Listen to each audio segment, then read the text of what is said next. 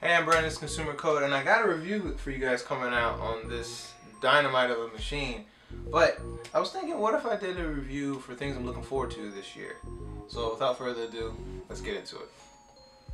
So the first thing I'm looking forward to is the HTC M10. Now the M8 is my primary driver. It's an amazing phone.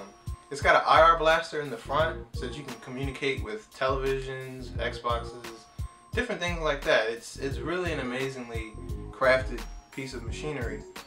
And I didn't even get to the speakers on the front. I digress. This is about future forward coming products. Hopefully in the MWC we'll see something very soon about the M10. Its release date is usually in March, so this up and coming month we should get something that we can see that's tangible about the device.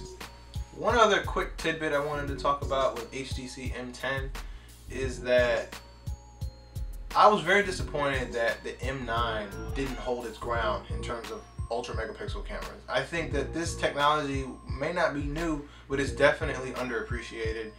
You know, more than likely, any camera can take, I mean, it's 2016, any camera can take a decent picture in decent lighting. However, a true feat is taking a decent camera in bad lighting. And there aren't too many phones that can do that, period. Now, yes, the iPhone is pretty much the Swiss Army knife of phones in terms of what it can do, but no phone really aces it like the HTC M8 does. And I don't want to sound like a salesman for the product, but you have to give credit where credit is due. Otherwise, you end up with a saturated market of all of the same things. So I just wanted to briefly touch upon that. Moving on would be the iPhone 7. I'm really looking forward to this phone. I've never had an Apple phone before, but they're simplistically crafted and so elegantly carried that I really want to get my feet wet in this experience. Now, there are a lot of rumors circulating this device, even though it's 8 months away from conception. I mean, that's just the territory that the Apple products have in general. However, there are these rumors about it not having a 3.5mm jack.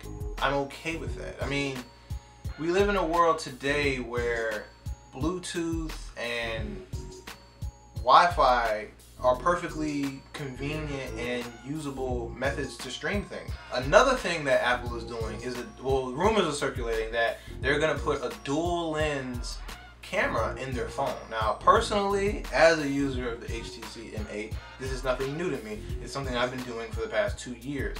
However, I would definitely love to see an Apple spin on whatever it is in terms of technology or resolution, you know, because this is with a 4 ultra pixel camera, excuse me. I would love to see the way Apple, you know, bends this technology to their will. If anything that can be said about Apple, it's not that they're innovative, but they do take innovation to the next level. So that is definitely something that we should be out on the lookout for, and hopefully these other companies will also look into what Apple is looking at and, you know, increase the arms race. It's definitely something that us as consumers can feed off of forever.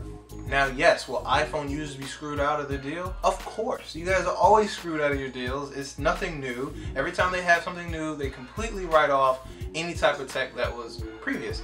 So it's something that you should be used to.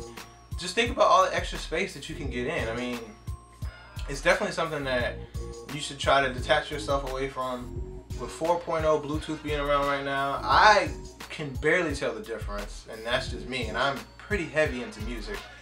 I can barely tell the difference.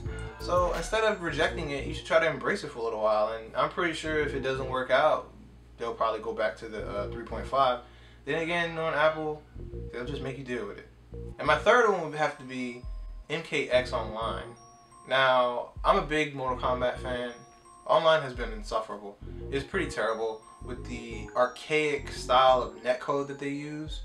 There is a beta out right now that is preparing players and giving players the opportunity to use certain characters and play online. So I really am looking forward to being able to really test my skills along with friends that I have online against different people across the world in an updated netcode and really being able to enjoy the experience. Number 2 would have to be 4K televisions. I first saw a 4K television back in 2000, 14, mid 14, and I was blown away. Like, and I know that we're very far from being able to get 4K in everything. You know, it's not just the television, it's also who broadcasts it. There's a lot of different things that are in play for 4K televisions, but this year is going to be the year for 4K. First of all, it's going to be affordable.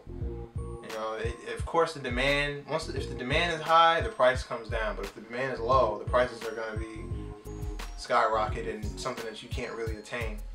But this year alone, I mean, you can get a 4K on Amazon right now for about $300, $400. Of course, you can also get one for $39,000. So there's definitely a contrast between what's actually applicable and what isn't. But this is going to be a big year for 4K. I can't wait to get one for my display. And I will be rocking it, and I'll definitely do an unboxing and everything for you guys so you can check it out. And my number one will have to be you guys.